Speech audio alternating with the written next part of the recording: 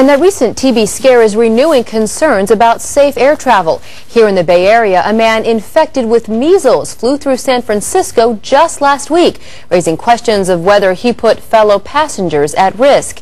KTVU's Rita Williams live now at SFO with more. Rita?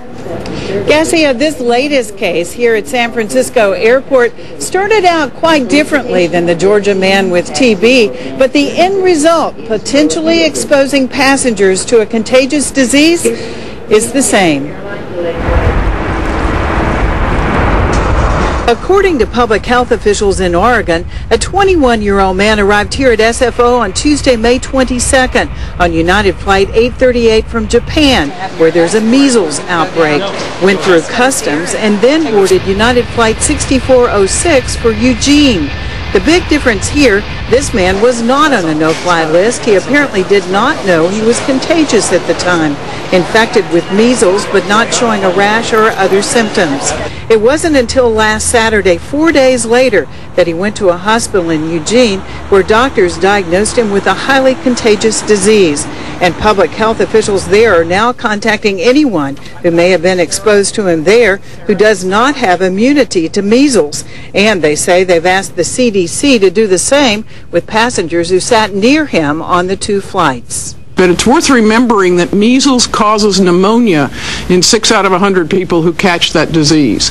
Pneumonia can be very serious. Pneumonia kills babies. Pneumonia kills people who are in not good health, who are immune compromised. But what about people who may have come into contact with a man here at San Francisco Airport?